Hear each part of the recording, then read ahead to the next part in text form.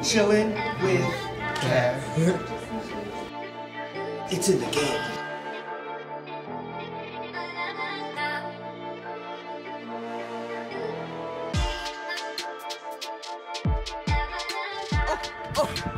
I'm out. Let's get started. For real. Chillin with Kevv, for real. Alright, so Kevv, where are we going? We're going history. We want to check out history real I'm quick. assuming that's to the right. Yep. Is it? Yep. You go up the stairs? Yep, we're going upstairs. No.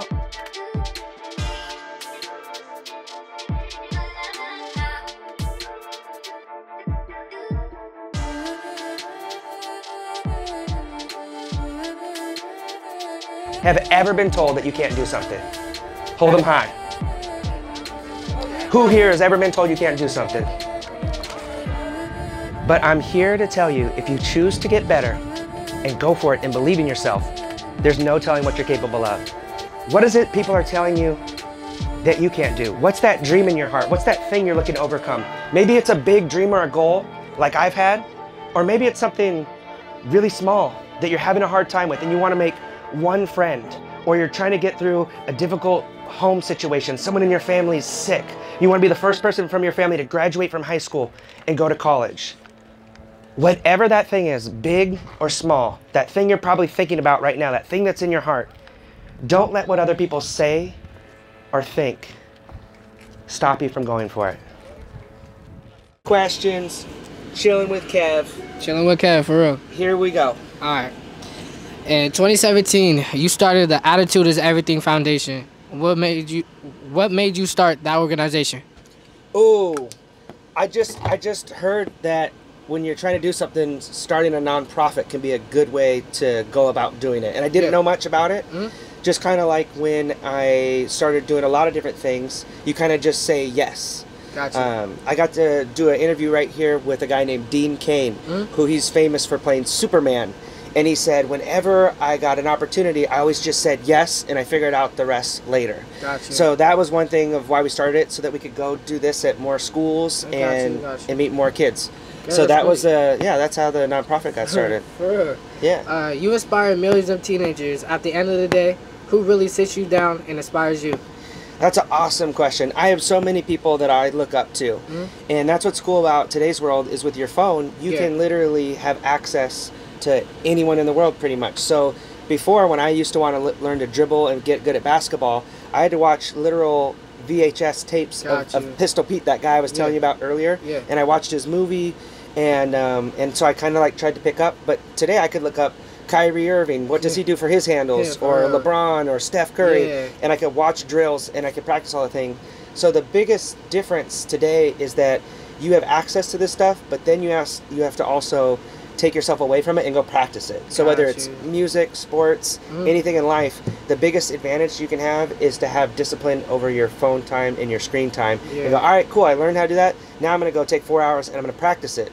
Because the person who spends the most time practicing something is the person who's going to become the best at it. Whether it's dribbling, reading, anything else. Got you. All right, who is Jesse? We know you're a motivational speaker, basketball trick artist, and a best-selling author. But what are your hobbies? What do you like to do? And what do you do in your free time?